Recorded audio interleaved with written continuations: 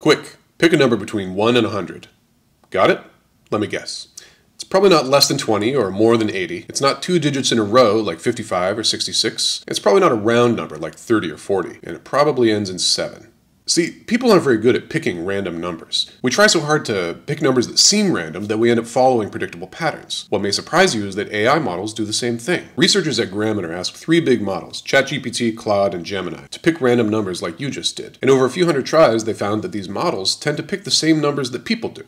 Why? Don't worry, it's not that they're getting so smart that they're overthinking the problem like we do. If anything, it's the opposite. We call it artificial intelligence, but it's not intelligent. It doesn't know what we mean when we ask it to pick a random number. It doesn't even know what numbers are. All it knows is that in its training data, when the series of words that make up that question appeared, certain numbers followed more often than others. How people responded defines how the AI responds. If no one said 8, the AI won't even consider that a valid answer. It's a tiny reminder that these models don't think, they complete patterns. And that's true whether they're writing an email, picking a number, or giving you relationship advice.